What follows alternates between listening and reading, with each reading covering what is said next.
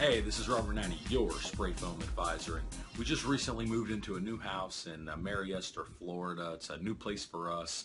We got a great deal. We're really looking forward to the move and to being in our new residence. And we have a couple projects on the old property, and then we'll be ready to turn that one into a rental and add that to our portfolio. But I'm not quite set up here in my office, but business doesn't wait. You know, that's we all know that. We all know that no matter what your circumstances, what your conditions, what your situation, even when you have boxes that haven't been unpacked, a bookcase that hasn't been shelved, and stuff going on around you, you still have to get down to business. And what I want to share with you today is a tip about hybrid insulation systems. So for those of you that may not be familiar with that, it's when you take an air impermeable insulation like spray foam and you combine it with a traditional insulation like fiberglass or cellulose. And so the result is, say, a 1-inch or 2-inch pass of closed cell foam in a 2x4 cavity and backfilling that with,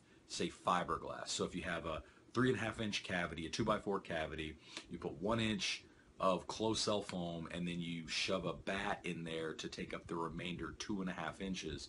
That is a hybrid application. You can also do it, it can also be accomplished with open cell foam, for example in a 2x6 stud cavity application, or in more often with open cell foam we might see it in an attic floor application where you spray 3 to 5 inches of open cell foam and then cover the top of that with cellulose or fiberglass, with blown cellulose or blown fiberglass, to get additional R value. So today I want to talk about the advantages and disadvantages of these types of systems. And so first and foremost, some of the key advantages. Why do these type of systems exist? Well, we know that spray foam is not the least costly product on the market, and oftentimes our customers don't understand why. They don't understand the value proposition, they don't understand the grand scheme of things, and it can often price can often be a tipping point in the conversation. And so someone that might be bidding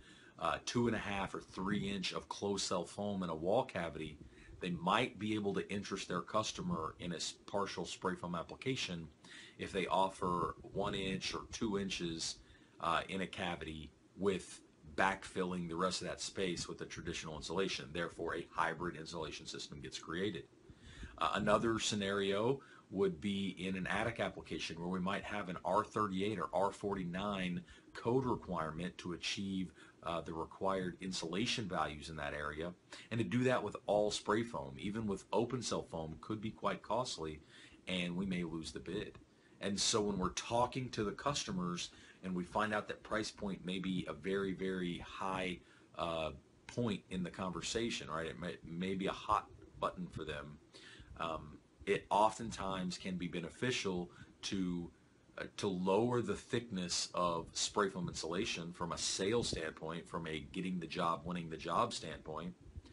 And 3 to 5 inches of open cell foam is still going to get our air seal, and then that'll be somewhere in the neighborhood of R13 to R20, and then we can add additional R value on top of that, for example in an attic application, an attic floor application, to achieve the R38 or R49 requirement that is required for that code jurisdiction. So those are some of the advantages, some of the reasons that you might see a hybrid insulation system in play, and really it comes down to being able to achieve higher R values, typically for code purposes, at a cost-effective way, in a cost-effective manner. Some of the key disadvantages that we need to be aware of, though, is oftentimes the systems are not necessarily going to perform the same as full fill with spray foam insulation. So if you only have 3.5 inches of space, if you were able to do 3 inches of closed cell foam in that space, you're going to have close to an R20, R21 in that 2x4 cavity.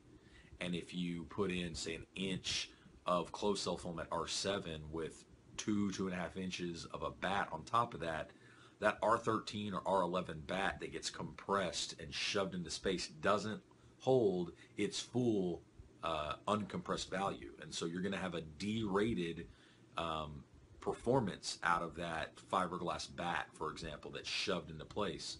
And so that R13 might perform at an R8 or R9, and combined with the R7, you're going to have around an call it R17, R16, R17, R15, 16, 17, somewhere in that range from an R value standpoint.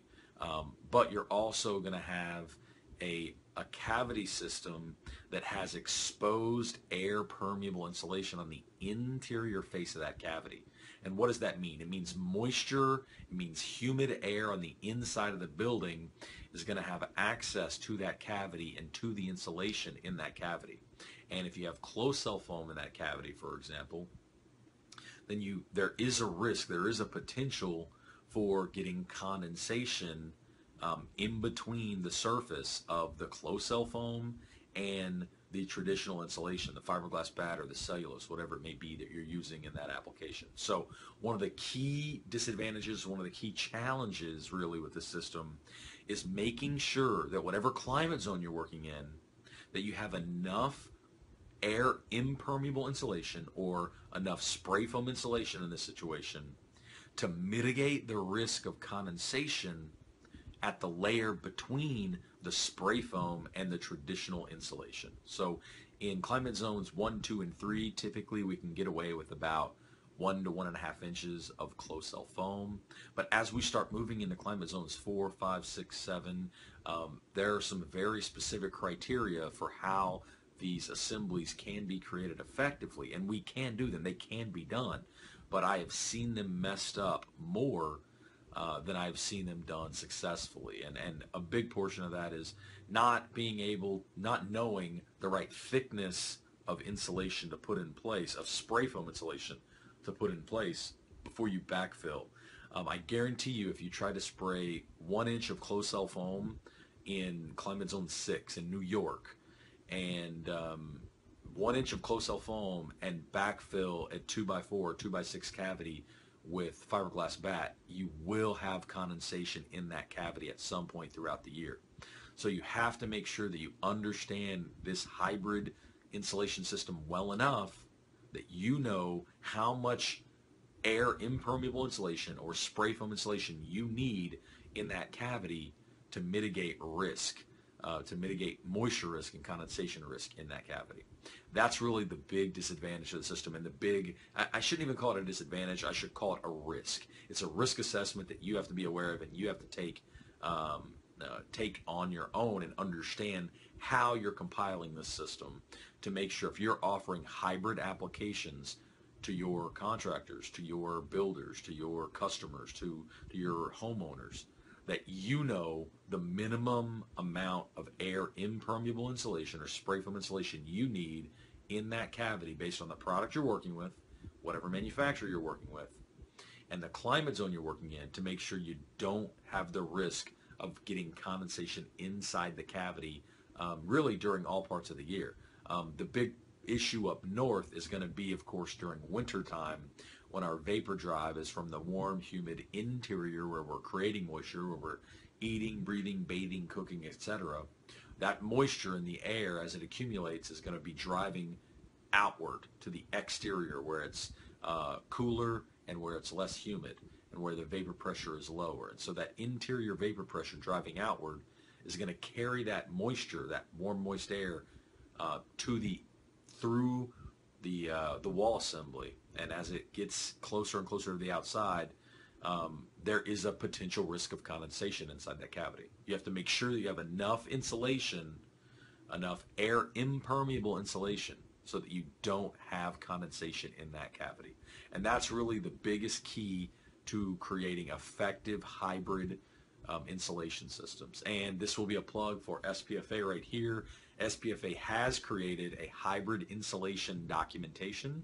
It's a guideline for how to construct the right ratios of insulation, the right ratios of air permeable versus air impermeable insulation for different climate zones. Definitely go check out that hybrid insulation documentation that is available from SPFA. Hopefully you found this topic of hybrid insulation systems interesting, because over the next couple of weeks what I'm going to do is take a couple of key examples from different climate zones across the U.S., and I'm going to show you how to do the thickness calculations and what your thickness ratio should be for a couple of different climate zones across the U.S. This has been Robert Naini with Spray Foam Advisor. Thanks for checking us out. Catch us on some more videos.